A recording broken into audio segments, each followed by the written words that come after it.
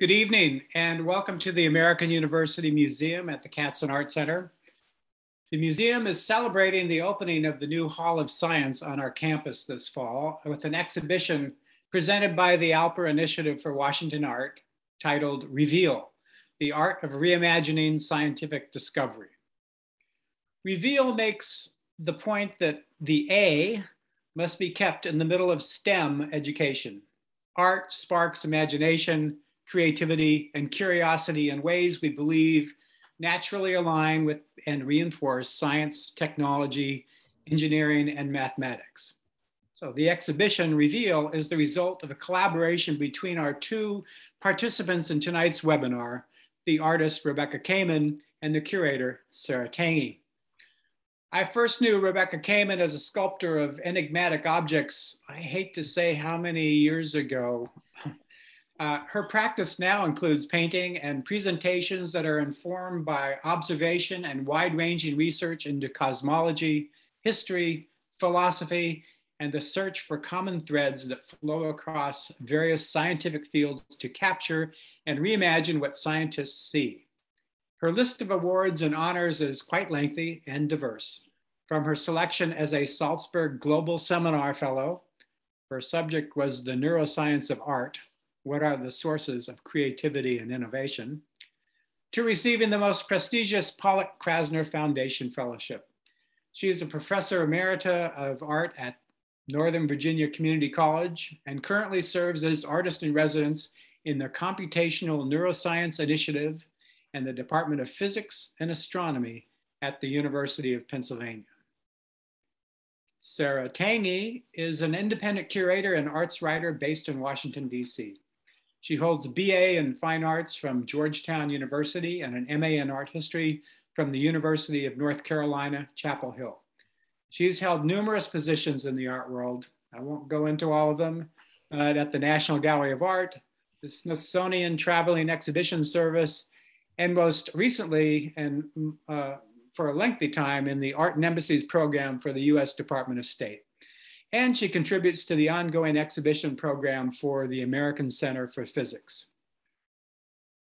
So let me first thank the family of Carolyn Alper with her Legion of Friends for keeping alive the vision of the Alper Initiative for Washington Art.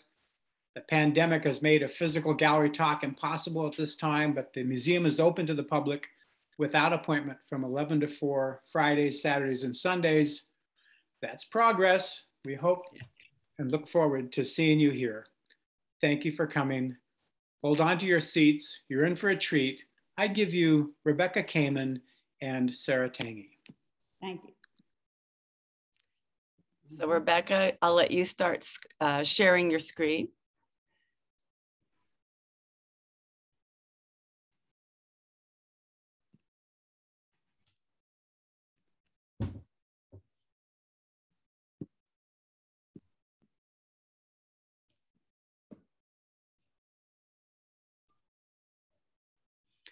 Great. So I want to thank you, Jack, for those super duper introductions. And I want to add my welcome to everyone who's at tonight's talk. To start, I want to acknowledge the Indigenous peoples on whose land I live and speak from.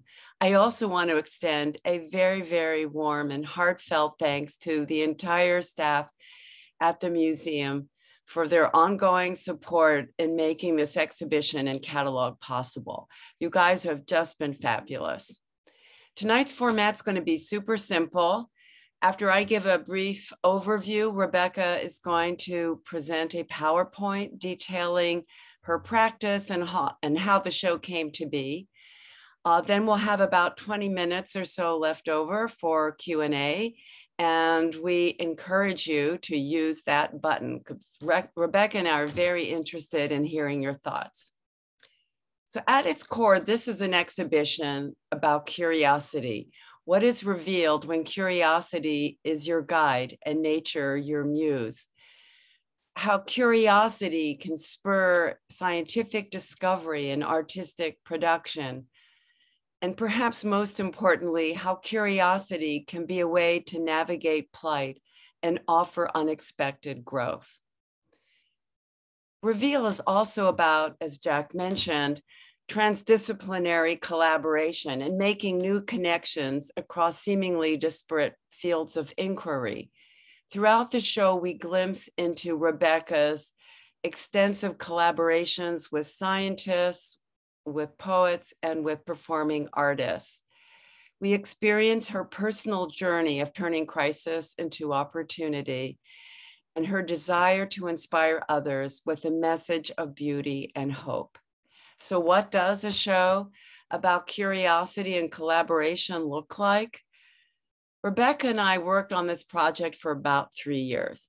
And thankfully, we've known each other much longer. And our friendship provided a platform for the show's development.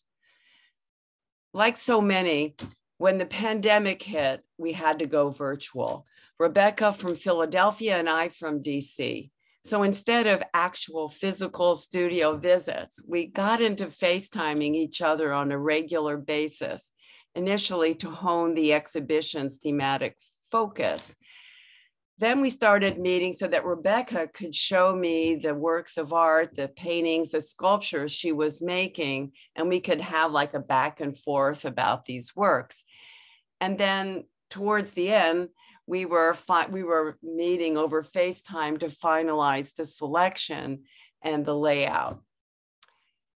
What I loved the most about working with Rebecca throughout this was how she would constantly floor me with unexpected new options because something she had just learned had sparked yet another insight. So it was a real adventure for 3 years putting the show together with Rebecca. In terms of the conceptual framework, we decided to recreate Rebecca's process of discovery to maximize accessibility for all different types of audiences. We wanted to show the various sources of inspiration behind her poetic interpretations of scientific research. And we wanted to convey how she transforms external and internal conditions, both of which are invisible to the naked eye, into intimate works of art that are and they're abstract. Well, as you will see, I would consider them abstractions, but they are nonetheless rooted in actual phenomena. Bottom line is, we put together a show and I wrote an essay without ever seeing the works fully installed. So now, Rebecca, if you'll go to the next slide, please. So here we are on the first Saturday that the show opened to the public. And we were thrilled along with Jack and celebrating just having a joyous experience about seeing everything fully installed. Next slide, please. So I wanted to end my little overview with this slide. It brings together two seminal events in Rebecca's life.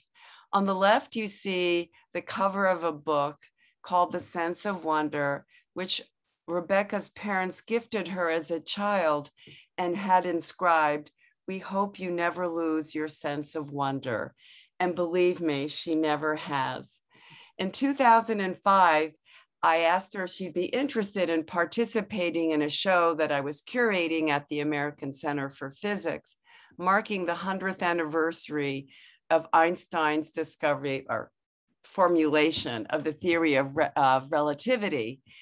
And I explained to her that I needed her to make 16 sculptures in about 6 weeks.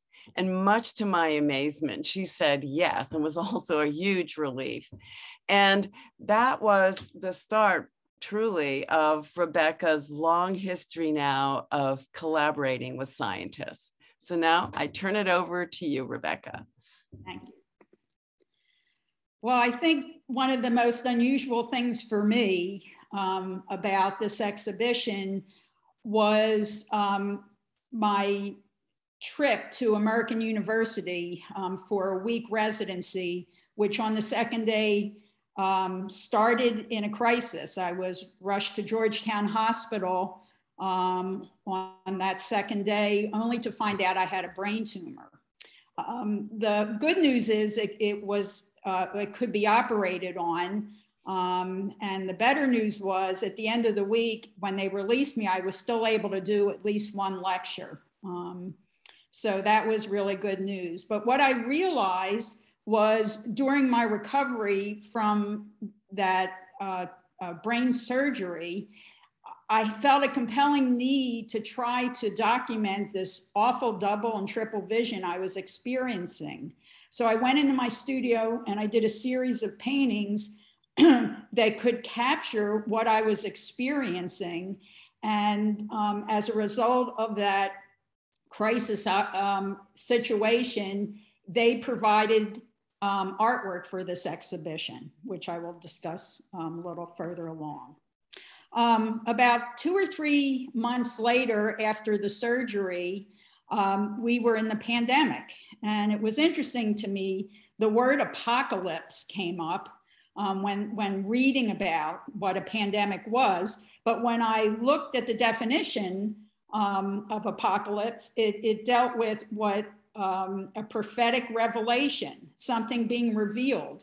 And for me, this whole experience of first the brain surgery and then the pandemic took me on this extraordinary journey of discovery.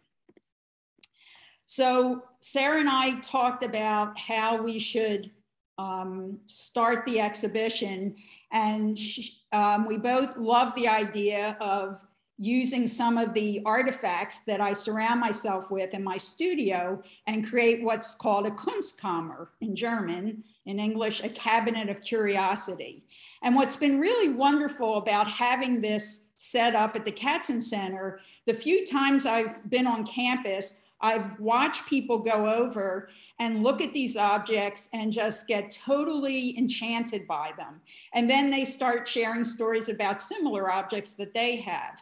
So for me, it was just a wonderful way to do an exhibition that really explored the notion of curiosity. These are some close-ups of some objects. This photograph was shot by Sarah. I love it because it has this really rich, reflective nature about it, which to me is what happens when I hold these objects or look at these objects. And then these are 2 of my favorite objects. The one on the left represents what's called Kepler's obsession of him taking nesting polyhedras. And the good news is we have this beautiful model. The bad news is what it represents is what he thought was the distance between the different planets. That wasn't true. But in this situation, it is juxtaposed next to this absolutely beautiful model of the coronavirus that was loaned to us from National Institute of Health.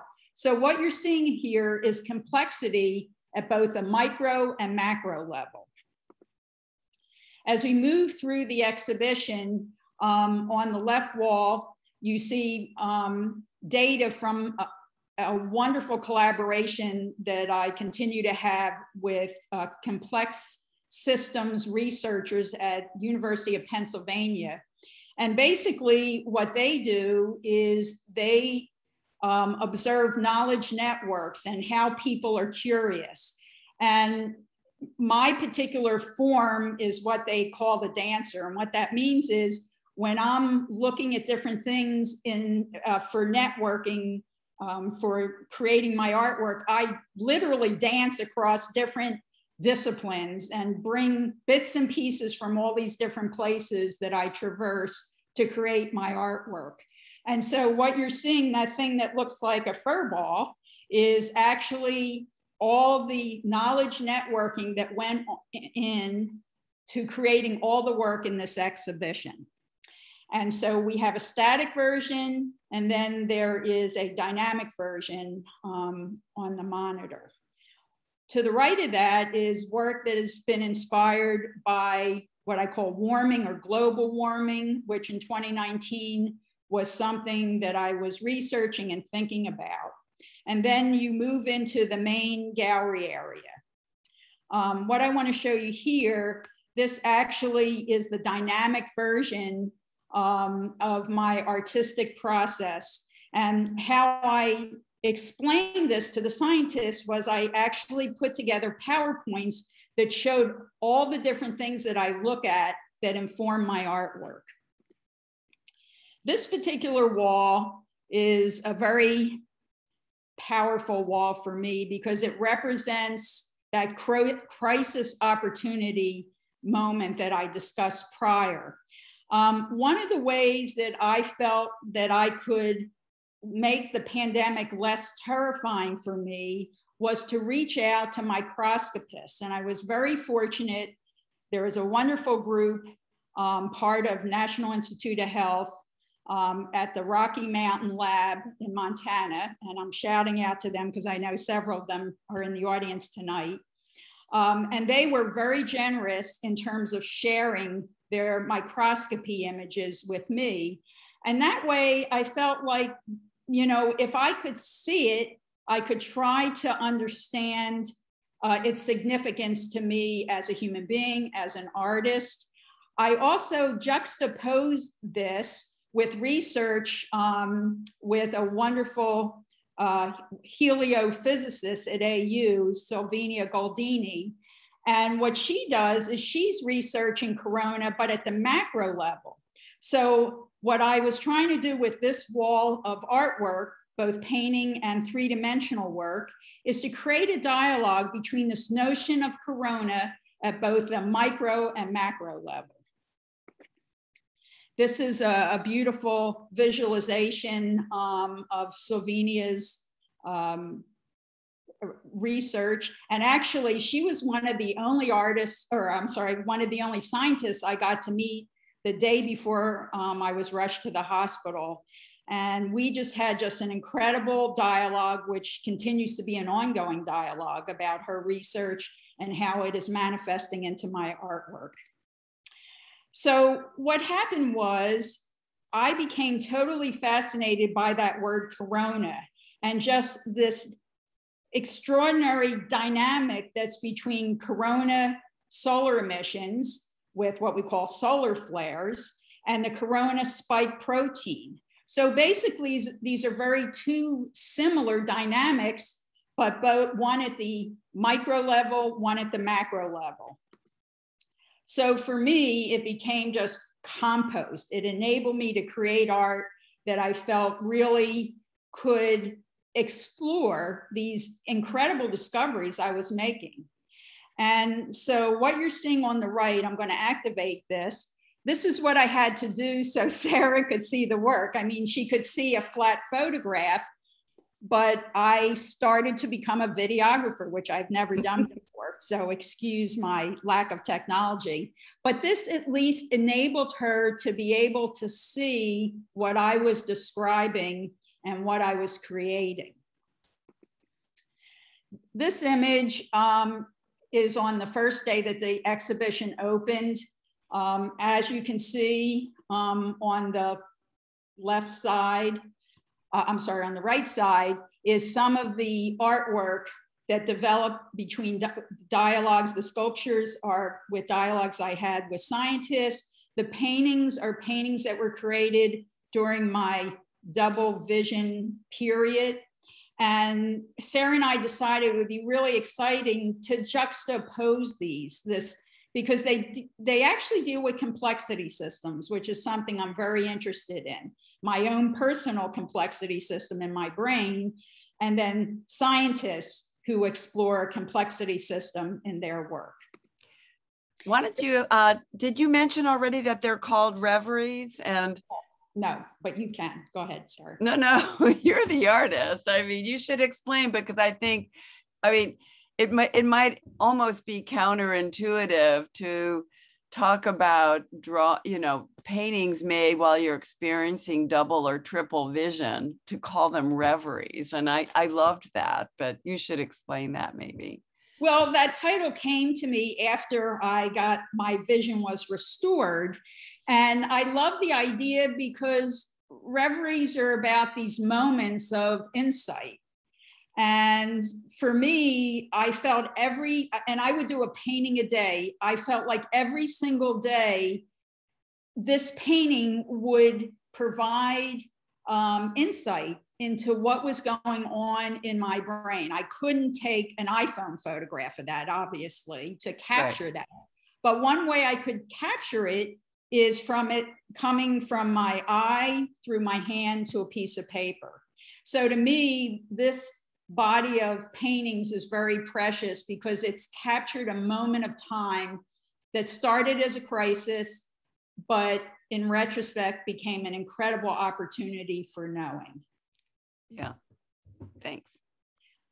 This is one example. What happened when I finally recovered from my surgery, I reached back out to these scientists who unfortunately I was supposed to meet with, but couldn't during the week that I was in DC, to share their research. This particular woman works with the cerebellum. And what was interesting to me about the cerebellum, it's like a miniature brain. It's got two hemispheres, which I've tried to capture with this sculpture.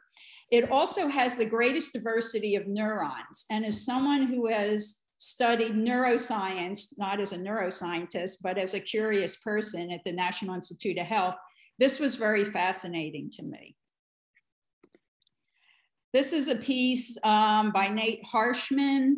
And Nate and I just had this incredible ongoing dialogue during the pandemic. He deals a lot with quantum mechanics. And so this particular research he does is called quantum quilts. And I love that notion of a scientist calling something scientific a quilt, because for me, it brings up all kinds of possibilities of what that's about. And actually, I was scheduled to do a physics colloquium when I was rushed to the hospital, but I got to do it a year later, which was very wonderful because I got to share some of the development of the work. And this is Sarah, our curator, acting as model. And this, the other great thing about this gives you a sense of scale of these pieces called illuminations. These are some of the last sculptures that were created for this exhibition. And they developed basically because of these incredible dialogues I was having with scientists and the realization that things at both the macro and micro level, so much of the patterns of these phenomena deal with geometry. I'm going to stop you again because I think if you go back there, yeah, because I think by now people have gotten a sense of the paintings, the reveries, and then a sense of the sculptures. And one of the things that I also find pretty fascinating is that they're both made out of mylar. And you might not necessarily guess that right away. And the few times I've been in the gallery, people definitely go up and want to know what the medium is. And going to just jumping back now, or certainly to the illuminations, you start off with a sheet of mylar. And I think it's kind of interesting because when I first saw them again, because we were FaceTiming, I saw these amazing topographical landscapes, and I couldn't tell if it was a close-up like a forest floor or something truly cosmic, but I didn't really understand that because I'm going to say hinge, you correct me, but because they're hinge, when you put them down on those little pedestals, they start doing their own thing. And you see, they each sort of assume the pose they want to assume. And then you have like a see-through transparent painting on the inside. It's a whole revelation of what goes on in the inside, as opposed to when they're sort of closed, when that first photo or JPEG you sent me, I didn't realize it kind of opened. Yeah, these are painted flat, and they're based on the icosahedron, because a lot of the viruses, and I'll talk about that in a little bit, the geometric configuration of the coronavirus and a lot of viruses is the icosahedron. So I wanted to work with that flat, and then the painting was done flat, then it scored and folded and bent to transform into something very different. and what I imagine what happens with viruses, you know, how they start transforming into other things. So what you're seeing here in this image is my process of discovery. At the very top is a beautiful image from the Rocky Mountain Lab of the coronavirus. They were some of the first labs in the United States to actually do microscopy on the SARS-CoV-2 virus. And then below it, you see the quantum quilt, quantum mechanics. So you see things at micro, macro. On the lower right-hand corner is a scientist in Great Britain that deals with the geometry of viruses and how things are created or pathways are created for vaccines. But the one thing everything has in common here is what's up in the upper right-hand corner. And this is a beautiful model of M.C. Escher's Devil and Angel. And what was significant about about Escher, is his notion of tessellation, and that has impacted so many scientists. So I love the fact that an artist is responsible for presenting a notion that has now impacted scientists in terms of telling the story of their science. And then this wonderful quote about geometry draws the soul towards truth, that really felt so much like what was happening during my journey with this artwork. And these are two different illuminations. You can see one's more contained, the one on the left. The one on the right is I wanted it to be contained, but it had very different ideas when I placed it. So art, as you know, art always has a mind of its own, just like the artist. And then the last part of this exhibition, and some of you in the audience who know me know I always like to take on major scientific phenomena and create some type of environment and make it accessible, humanize it, make it poetic. And I felt very compelled to do that with the coronavirus, but I wasn't sure how. And then one day I ran across this SIR model, and I love the fact how scientists use models to try to make the invisible visible, just like we do as artists. And so what I decided to do was to create an installation that you can't walk through like I've done with many of my others, but to create one that you can stand in front of and get a sense of what your experience and your understanding of the coronavirus is. So it's called Silent Spread, and it reflects, traces, and symbolizes, as you can see on the screen, the migratory pattern of the coronavirus. And I was very fortunate because when I was in Salzburg at this Neuroscience of Art conference, I met a wonderful sound artist, Shodakai Telefaro, and he does he's a beatboxer and breath artist. And I thought this would be the perfect person to create a soundscape, because breathing is so much a part of what has impacted us with the coronavirus. And so this is what the installation looks like. And this is what it sounds like when you stand in front of it. I'm hoping everyone can hear this. Just play this for a couple seconds. So. And the idea is for you to connect with your breath when you're standing in front of this sculpture.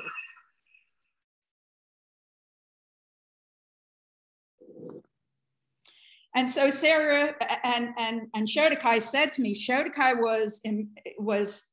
said, you absolutely have to photograph every single one of these so I can see them, so I can create, he created 28, because there's 28 sculptures, micro compositions. Sarah wanted to see it so she could write about it. So what you're seeing now and what you're hearing now is what Sarah got to see, so she'd have some idea of what this looked like in person. You can hear someone clanging in the background in the kitchen. That's the downside of doing a video like this during the pandemic.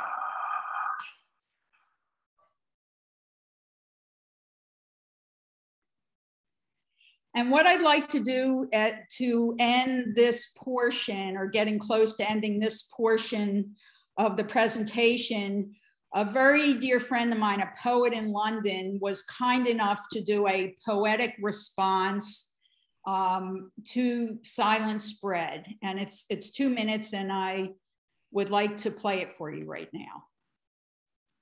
Sia, S-I-R. The 28 spheres of Kamen's harmony. Susceptible, inferred, immense, actual.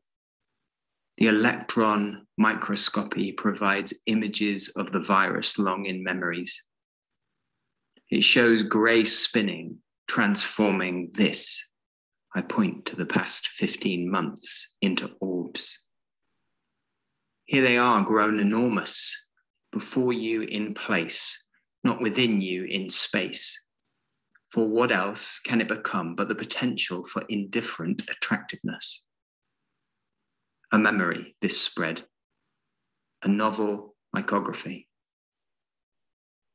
The SIR diagram is a mirror that creates a migratory pattern in the mind, as one would imagine birds flying out of sight. Of birds, then.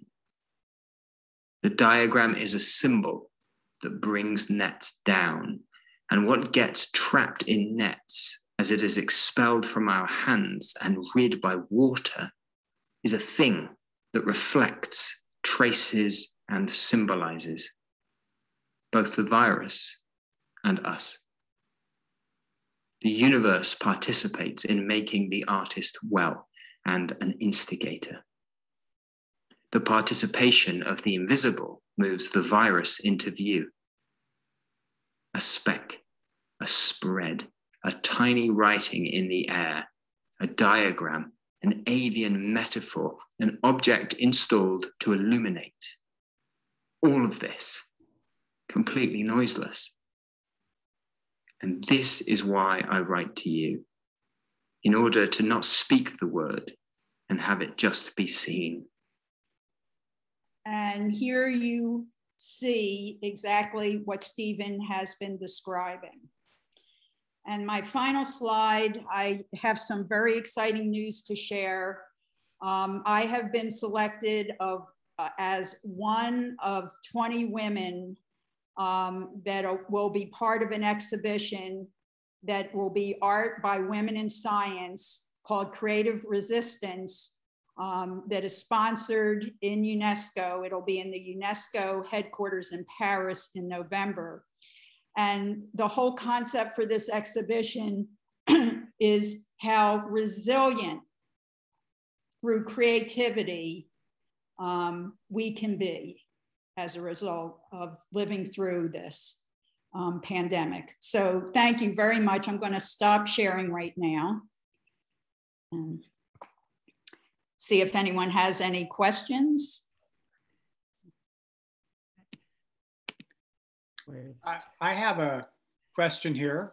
I could pull from the audience. And by the way, audience, please, you can address a question by going to the Q&A box there and typing in what you're interested in. I have a question here. Please discuss your considerations to create art objects differ. Please discuss how your considerations to create art objects differ, if they do differ, from the choices that scientists make to create their illustrations. Interesting. Yeah, that's a really good question. I mean, what most people don't realize is both scientists and artists tell nature's story. Scientists do it with algorithms. They do it with different kinds of charting. A lot of times, one of the things that what joins both of our disciplines is patterns. We're looking at patterns and we're interpreting patterns in very different ways. So one of the reasons I got so interested in this intersection between art and science is I really felt that we really needed to create a bridge between this, because we as human beings are living, breathing science. We live in a world around us that is living, breathing science. But if you're not trained as a scientist, most people are freaked out and terrified. But so much of our life is impacted by science. And so part of my practice is to make it beautiful, to make it accessible, to make people come in contact with it and feel a part of it. So I hope that answered the question. Great. I have a question myself. It's been really fun to have both your show and Diane Burko's show on the first floor right now. And Diane Burko's exhibition, Seeing Climate Change, is really, you're both addressing catastrophe in a way, but in quite beautiful ways. Diane's looking at the planetary scale of climate change. And of course, you're looking at the micro level of the brain. But you're both working with, beautiful objects, if you will, and you both end up addressing the coronavirus in your shows. And aside from the obvious that this was going on around you, did you have a chance to talk to each other about, what you were doing, what you both were doing at this time? Actually not, and we both live in Philadelphia, which is ironic. But I think, part of this is I wasn't even aware that she was going to be in the show. I've only met her once, very briefly at a mutual friend, artist friend of ours, studio. So I don't really know her. We've been a little bit in email contact, but what people don't realize, artists usually spend a lot of time on their own, and especially in a pandemic. I've been really, hunkered down in my studio. I just am not taking any chances, but it gives you a lot of time for reflection. And to me, that's the really powerful thing about the pandemic is it's given us this incredible opportunity to slow down, to stop, to reflect, like the word apocalypse means. And it also, what means so much to me is this shared sense of humanity, people really reaching out and helping people in a way I've never seen before in my lifetime. So, I feel there have been some positives to the pandemic that I think really need to be addressed. Yeah. Sarah, how about you? How about me? What do you think about that? You surviving okay?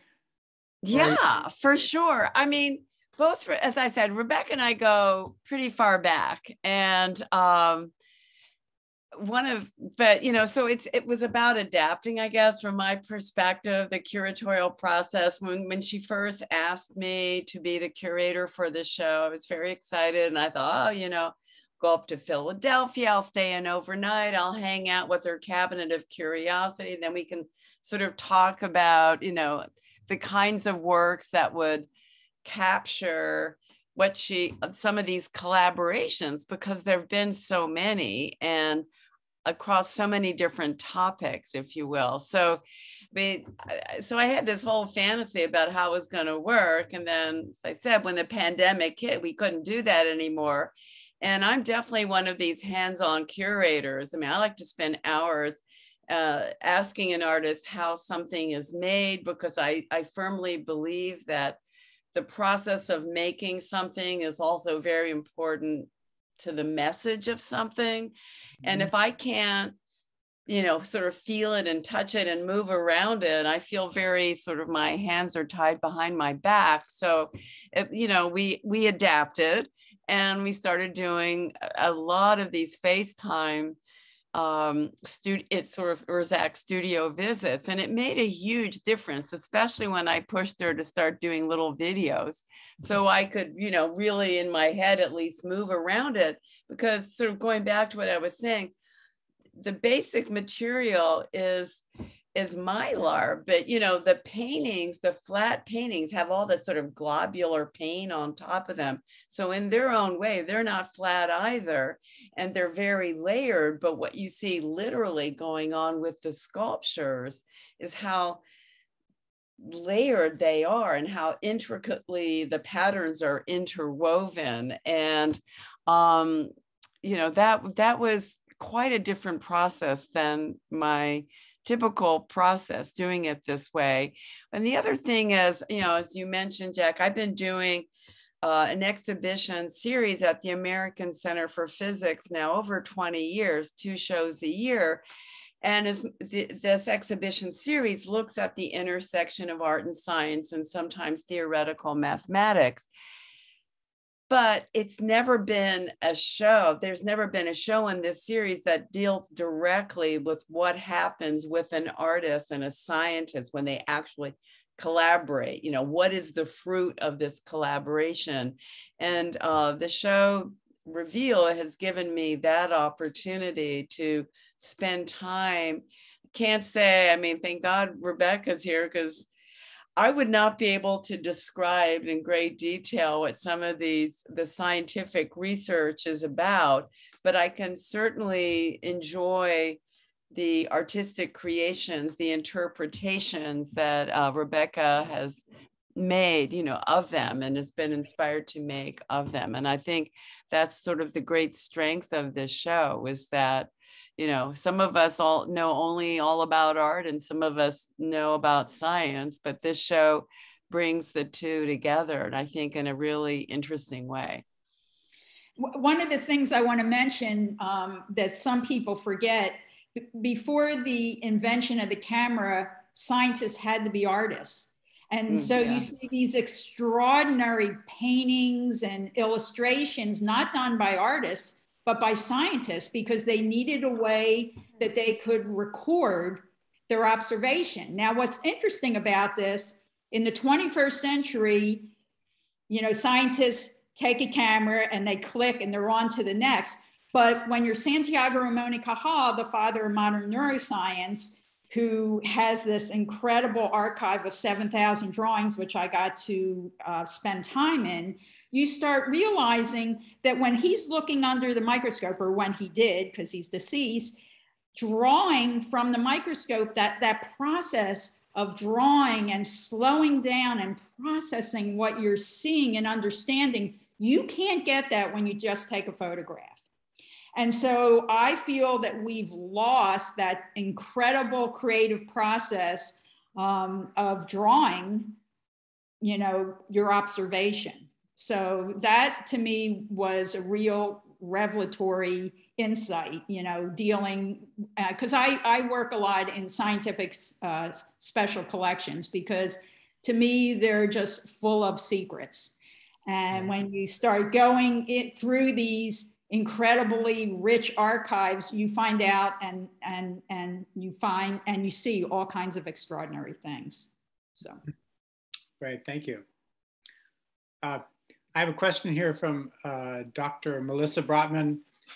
How do you see the similarities and differences between completing your reveries following the resolution of your brain tumor and the experience of your COVID pieces while the pandemic has not yet been resolved? That's an incredible question, and it's making me reflect on something. The reverie paintings really caught a moment in time. But what I'd like to share is the fact that creating Silent Spread was something that I spent a whole year doing. For me, it was a working meditation. And I might continue making these objects until this gets resolved. And what I have found, whenever you do any kind of meditative type of art form, and a lot of people that know my earlier work, I did a lot of wrapping, both with wire and rubber and all kinds of materials.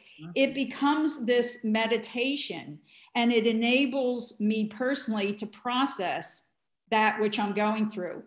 Creating those 28 sculptures on a certain level enabled me to get through the pandemic. I can't describe it, but knowing I was going to get up every morning and continue to cut, crease, take graphite to rub the surface, it was a meditation for me. So two very different things. You know, reverie, I can look back on it and I'm so thankful I have this, I've captured this moment in time where I had a unique vision that hopefully I will never have again. Yeah. Gave me extraordinary insight. Margaret Sproston writes, I am in England and I have listened to you talk of North American and English contributors. Do you think contributions are very individual or have different cultural contributions? Also, thank you so much to bring some beauty and pattern to what has been quite a terrifying time for many of us. Well, thank you very much for that comment. You know, I was raised that you have a glass of water. You can see it either half full or half empty. I subscribe to the half full. And I have always in my life, no matter how awful experiences have been, I always try to find either the kernel of truth or the light that can be gleaned from it. I'm curious about the first part of it because the fact, was it related to scientific discovery in England? Can you? Or maybe if there's a national, if you can detect a difference between how people, scientists, I guess, in different parts of the world express themselves. Different cultural contributions. Yeah, cultural. Yeah.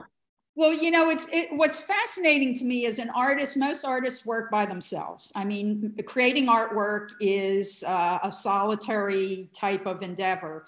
It's not like theater, it's not like music, and even science. What's fascinating to me about science is you have scientists from all over the world that collaborate, you know, on trying to figure out something.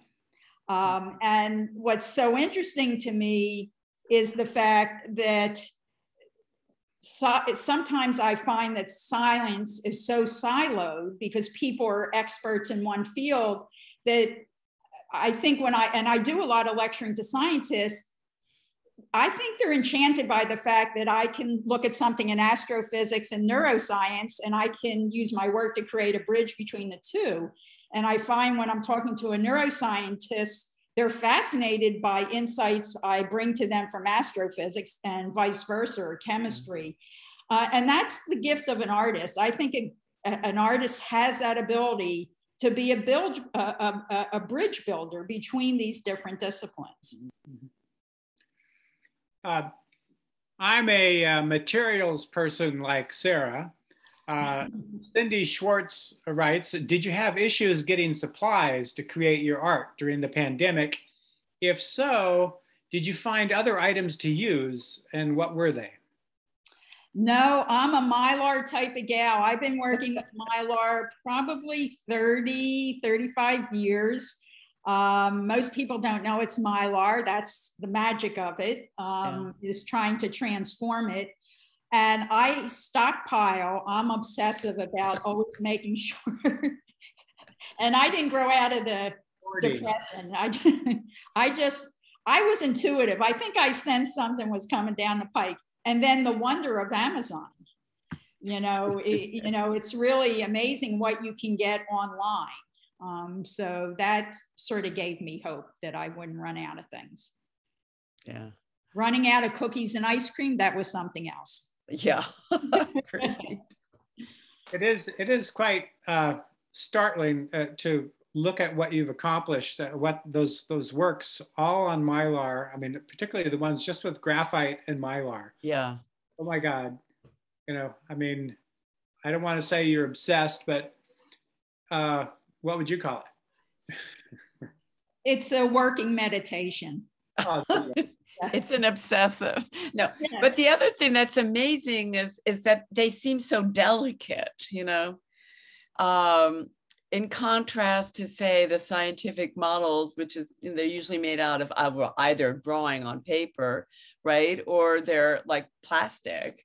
And you've created a sort of fluttering sense, and then combined with shows a soundscape, you really get this sense of kind of ethereal movement. Maybe that's how the meditation comes in, actually. I never thought about that. Well, you know, it was interesting because Sho was insistent that I photograph every single one. And I said, Sho, they're all the same. And I did. He made me photograph them with my iPhone. They were all a little different. They all had slightly different nuances to them. And that made me feel good because, you know, when you spend every single day of a year creating something, you're imbuing it with a certain part of your spirit, you know, and your insight. And for me, that's what that piece was about. It was a silent spread, and literally was spreading in my studio. Yeah. So we have a suggestion about housekeeping from Margaret Sproston. You should read Jenny Moon's work on reflection from Exeter University, England, and start drawing her cognitive housekeeping ideas, as I do not think people want to think of housekeeping as helping science and art. Oh, that's fascinating. Yeah, wow. I think you can learn from anything, and, you know, any repetitive type of thing like house cleaning, it's just, it's a walking meditation. And not only that, but you're clearing your space. And so I would think from that point of view, that would be a very significant thing to research. Very good. I think I could probably, you know, Jack, in the 70s, I probably could have gotten an NEA grant to do that. So no, I'm just kidding. But I think I think that's an interesting idea. I'd like to take a look at that book. Thank you for that suggestion. Beth Fisher writes, congratulations on such a wonderful exhibit. The breath voice really brought a visceral impact to the display. Did it have a strong impact on you when you first heard it? It did. Yeah. It did, because, you know, you hear from the scientists, and thank you, Beth. Beth is one of my collaborating partners from the Rocky Mountain Lab. What's interesting, and I think it would be an interesting question to ask her, obviously she was impacted by it. She's looking at the virus through a microscope, but she's seeing the cause of this. But other scientists are studying the impact to the body, which is breathing. So my role was to sort of bring these two things together. What I was understanding about the impact it had on the body, and Beth's beautiful microscopy images of the virus itself. So. Good. I think we're getting towards the end here. Are there any maybe final questions or observations you have to make to each other? I want to know what Rebecca's, what the biggest takeaway for you was from doing this project, and like, has it spurred some new ideas for you? Actually, it has. I'm